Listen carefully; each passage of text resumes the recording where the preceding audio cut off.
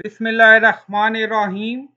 Assalamu alaikum. My name is Hassan and today we are going to display different header on different pages in Elementor WordPress. Before starting work, it's my request, please subscribe my channel. Thank you. Now back to our work. So we are using Elementor free version plugin. We are not using Elementor Pro plugin.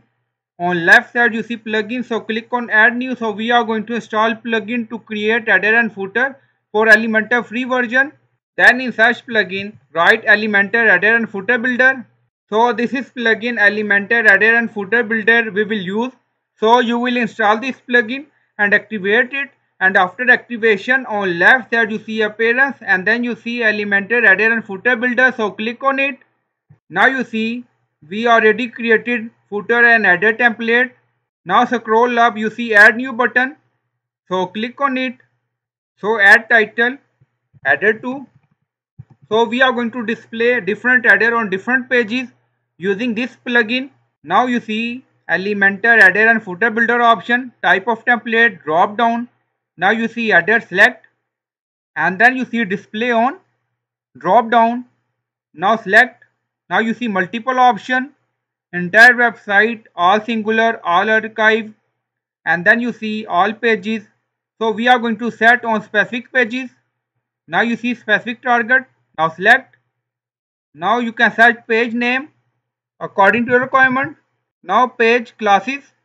So select, and then you see user role, drop down, select all, and then click on publish. Now header to publish done, and scroll down. This header to only display on classes page. Now you see edit with Elementor. Now click on it. Now header to Elementor open. And if you have JSON file, so you can import header JSON file. Now you see add template, so click on it, and then my template, or you can import template from your system. And if you want, you can create header from scratch. Now click on plus icon. Now select layout, so you can add image on menu, and then click on update. So this header only show on classes pages. Now back to dashboard again. On left side you see appearance, and then you see Elementor header and footer builder. So click on it. Now scroll down, you see header, then click on edit. So we already created this header, and then scroll down, you see type of template header, display on entire website. Now select and scroll down, click on specific pages. Now select. So you can add page name like home. Now you see we have multiple pages. Or write contact page. Now contact. Now select, and then you see user role. Now select all, and then click on update. So this header only display on contact page. Now click on edit with Elementor. Now loading. Now you see this is our header. Now go to website pages and open contact page. So this is our page. Now click on view. Now you see this is our header, display on contact page. Now back to Elementor section. So this is our header.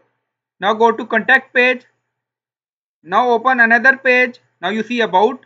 Now click on view. Now you see on about page no header display because we set header on specific pages. Now go to pages section and then you see pricing page. So click on view.